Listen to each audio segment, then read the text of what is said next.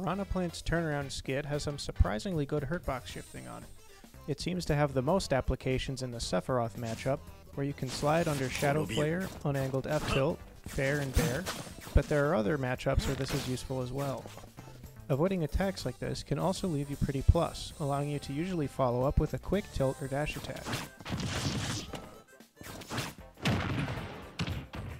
If you predict an F-tilt or other attack you can low profile, this is rather easy to execute as Plant gets low for a good 12 to 13 frames.